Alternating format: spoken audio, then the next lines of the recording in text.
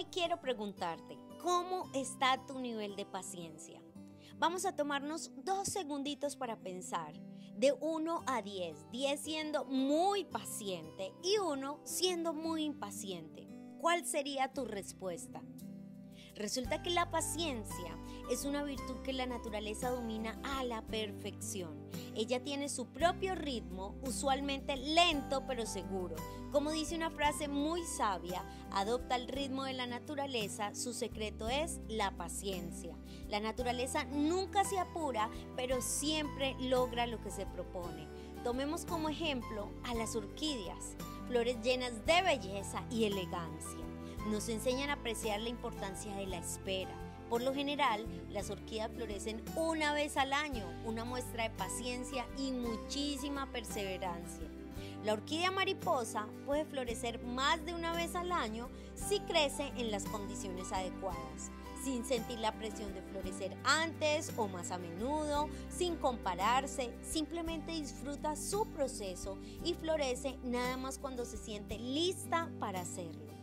Así como la orquídea, nosotras deberíamos aprender a respetar nuestros procesos, a cultivar nuestra paciencia y disfrutar nuestro camino sin compararnos con las demás. Cada una de nosotras tiene su propio ritmo y así quisiéramos adaptar el de otra persona, es imposible porque cada una tiene su propio tiempo para florecer. Y si eres muy impaciente y crees que es muy difícil tener esta cualidad, como en algún momento de la vida a mí me pasó, aquí te doy 3 tips que a mí me han sido de gran utilidad. Número 1, trabaja en la aceptación.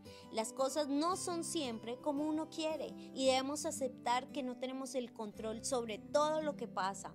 O díganme si muchas plantas no les gustaría florecer todo el año, pero como no pueden, simplemente lo aceptan y fluyen con su realidad.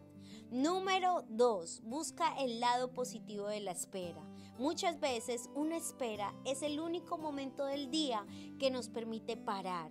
Aprovechalo para respirar profundo, descansar y recargarte para continuar. Por ejemplo, cuando una planta espera a florecer, por lo general está fortaleciendo sus raíces.